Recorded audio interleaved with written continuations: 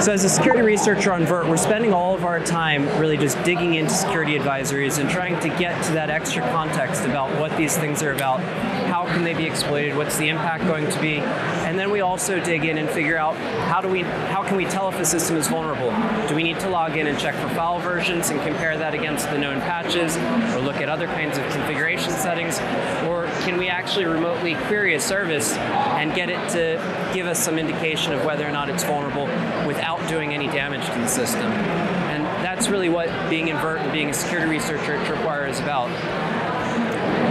On VERT, we're developing the ASPL content that feeds and drives the IP360 scanning engine. So the research that we do to determine how to interrogate systems, that's packaged up and it goes out to our customers every week.